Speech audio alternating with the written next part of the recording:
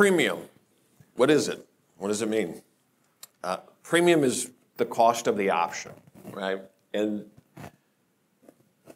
when you go to buy or sell, you're going to be paying for that price. $3 premium, $2 premium, what have you. That's the price of the option. But who decides what that premium is going to be? Well, that comes from the marketplace. So all market participants, and when I say market participants, I mean everybody, whether it's an individual investor, whether it's a hedge fund or a Wall Street bank, or a professional market maker on the trading floor. All of these market participants, all of the buyers and sellers put forth what they call bids and offers. A bid is a price at which an investor, again, whether it's an individual investor, market maker, hedge fund, what have you, the bid is the price at which they are willing to pay for the option, pay for that contract. The offer is the price at which they're willing to sell. So if I'm an investor and I'm looking to buy something, I can only buy it at a price at which somebody is willing to sell it to me. So I'm going to be looking at the offer, or also known as the ask. If I'm looking to sell an option, I can only sell it at a price at which somebody's willing to pay. So I would be looking at the bid. But all of these market participants put forth their bids and offers, and the exchanges take the most aggressive bid and the most aggressive offer, and they put them together and they disseminate it out into the world. That's called the National Best Bid, Best Offer, or NBBO. Investors then see those prices and know that, okay, if I want to buy an XYZ $50 call option, I can, the bid is $1, the offer is $1.10. So if I want to buy it, I've got to pay $1.10. If I want to sell it, I can sell it at $1, or I can do it somewhere in between. But that also falls into what the option is worth. How do I know that I want to pay anywhere from $1 to $1.10 for this contract? Well, that's going to come from a couple things. It's going to come from pricing models. It may come from your trading platform. Your trading platform likely has an options calculator. Certainly, we've got options calculators on our website, optionseducation.org. You can go to our website, take a look at the calculators, put in all of the data that you have, your stock price, your strike price, time until expiration, implied volatility levels, et cetera, and the calculator will spit out what we call a fair value. It's going to tell us, based on our inputs that we just entered into the calculator, what that contract should be worth, what the fair value of it is. And what investors, and primarily market makers, for example, do is that fair value is they use that in their head that if this option's worth $1.05 and the market on it is, 110 at 115, 110 bid at 115, but the market maker's pricing model tells them it's worth $1.05, then maybe that market maker is either going to put in a more aggressive bid because it's worth $1.05. Maybe they're, or I should say, a more aggressive offer. Maybe they're willing to sell it at a lower price than what the market is. Maybe they're willing to hit the bid. If somebody's willing to pay $1.10 for something that I've got worth $1.05, I'm going to go ahead and sell it. So the prices come from all market participants. The value of an option or the worth of an option is based on what our models tell us, what our pricing models tell us. It's worth what the market tells us. You could have a pricing model. I can, say that something is worth, $5. But if somebody's willing to pay $10 for it, well, then that's what it's worth, right? It's supply and demand. So the basic economic principles of supply and demand really control market pricing regardless of what our models tell us. Again, I can look at a stock and have in my head that based on all of the financials of this company, it should be worth $13 a share. But if the rest of the world is telling me that it's worth $25 a share for whatever reason, then that's what it's worth, right? So supply and demand is really the overriding principle when it comes to options pricing. Options pricing is made into two components, separated into two components. We've got intrinsic value and extrinsic value. Intrinsic value is going to be the difference between the stock price and the strike price. And maybe an easy way to understand this is I've got a $10 bill, right? How much is that $10 bill worth? Well, it's worth $10, right? Kind of the same thing when it comes to the intrinsic value of an option contract. If I have the right to pay $50 a share because I own a 50 strike call, and that stock is trading $55 in the market, inherently, we've got to assume that that contract is worth at least $5. Because if I can buy the stock for $50 by exercising my call, turn around and sell it for $55, that's a guaranteed $5 gain. So that option has to be worth at least $5. That's going to be the intrinsic value, the difference between the stock price and the strike price. That inherent value, that's going to be the intrinsic. We also call it the in-the-money amount. Now, options aren't worth just their intrinsic value. In fact, some options don't have any intrinsic value whatsoever, but that doesn't mean they're free. The other side to it is what we call time value. I should note that when it comes to expiration, expiration is kind of a binary event, right? The option is either going to be worth something or it's going to be worth nothing. So at expiration, those options are going to be worth their intrinsic value only.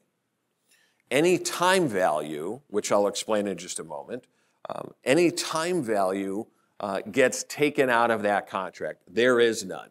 So at expiration, things are only worth their intrinsic value. That extrinsic value, or time value as we call it, an easy way to understand this, let's get back to that $10 bill. So I've got a $10 bill, naturally it's worth $10. What if that $10 bill was autographed by, well, we're from Chicago, so what if it was autographed by Michael Jordan? It's going to be worth more than $10. Now maybe it's worth 15 or 20 or 30. I'm not even sure what Michael Jordan's autograph would go for today. But that being said, is now there's extra value to that asset that I have. So the $10, that would be the intrinsic value, and maybe the Michael Jordan autograph on it is worth another, say, $15.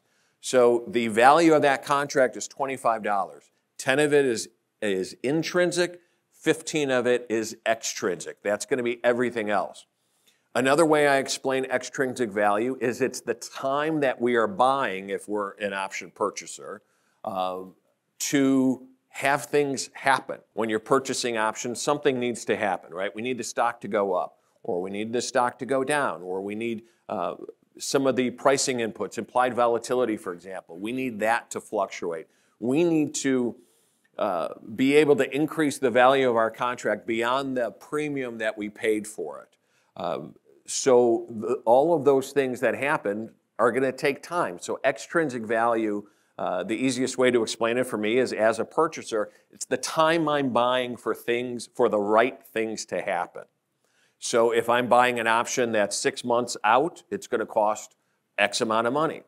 If I buy it that's expiring in 6 weeks out, it's going to be a little bit less because there's less time for those things to happen, versus an option that's 2 years down the road. Now there's 2 years for all of these wonderful or possibly horrible things to happen, but that is going to relate into cost, right? Time is money is a phrase that we're all very, very familiar with. So intrinsic value, the difference between the stock price and the strike price. Extrinsic value is all of the other components that going into that option value. And we can break it down a little bit more. So here we've got our options premium triangle. We've got our two components of option pricing, intrinsic and extrinsic. Intrinsic, again, that's going to be that inherent value between the stock price and the strike price. If we had a $50 call, again, stock trading $55, that option is inherently going to be worth $5. Now, time value or extrinsic value, that's going to be everything else. It's going to be our time until expiration, right? The longer duration that is, the more that option is going to cost. Volatility, implied volatility, and we'll get to that in a second. Interest rates and dividends, depending on what interest rates are. The further we go out, obviously interest rates are going to be more of a factor. In the shorter term, it may not be. whether or not the company pays a dividend on their stock, because dividends affect the price of option contracts as well. And then implied volatility, that's going to be our last one. Implied volatility is the market's expectation of future volatility for the underlying asset as evidenced by the price of the option. A rather complex concept when it comes to options, certainly beyond that which we have for you today. But again, if you wanted to ask us some questions later on or visit our website, we've got plenty of information, resources, and content explaining these concepts, certainly in a much deeper dive. So let's get back to in the money, at the money, out of the money. Again, in the money, it kind of makes sense that if stock is trading 55 and I have the right to buy it for $50, there's a guaranteed inherent profit built into that contract, aside from the cost of the contract, just based on that stock price and that strike price. There's that guarantee profit in the stock in there. So naturally, we call that in the money, right? A phrase from back in the 1920s, I would expect. We're in the money. So with calls, a call is going to be in the money if the stock price is above the strike price of the option, or conversely, if the strike price is below the current stock price. So in our example here, we've got $50 stock. Any of these options, any of these call options, $40 strike, $45 strike, those are going to be in the money. So if I have the right to buy stock at $40 when it's trading $50 in the market, I'm in the money. If I can buy stock for $45 and it's trading $50 in the market, I'm in the money. Time does not matter when it comes to the moneyness of an option, the in, at, or out. It doesn't matter if we're looking at a 3-month contract or a 3-year contract. As long as my strike price is below the price of the stock, that call option is in the money.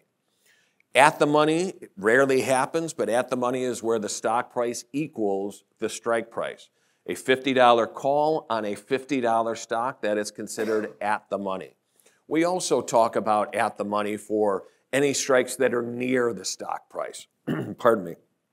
So if stock is trading $53 and or stock is trading $53.45, there's not a $53.45 strike, but a $53 call, it's close enough. $54 call, close enough. So anything kind of around that stock price, we generally refer to as at the money. Out of the money is going to be where the option is, in the case of a call, the strike price is above the price of the stock. So if I've got stock trading $50 and I have the right to buy it $55, right, that's going to be out of the money. It has no intrinsic value. The premium that I pay for that contract is going to be all extrinsic value, all time value.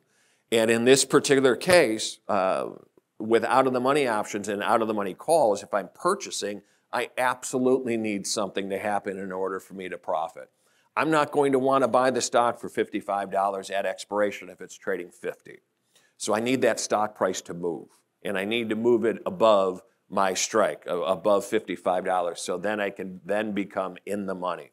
I actually need it to move by the amount of my strike price plus the premium that I pay in order to break even on the contract, but that's another story. So when it comes to in, at, or out of the money for calls, we've got if the strike is below the stock price, we're in the money. If we're at, the stock price and the strike price are going to be relatively equal. Out of the money, the strike price is going to be above our stock price. And the other side to the coin is going to be puts. Puts are going to be the opposite. Puts are going to be in the money if our strike price is above the stock. Now remember, puts, when we purchase a put, it gives us the right to sell that stock at the strike price. We can put our shares to somebody else. We're only going to want to do that in most cases if we're going to realize a profit for it. I'm not going to sell somebody my stock at $50 if it's trading $55 in the market, right? But on the other hand, I would be glad to sell somebody my stock at $55 when it's trading $50 in the market. So with the put, you're going to be in the money when your strike price is above the stock price, At the money is going to work out the same way. The stock price and the strike price equal. That's going to be at the money.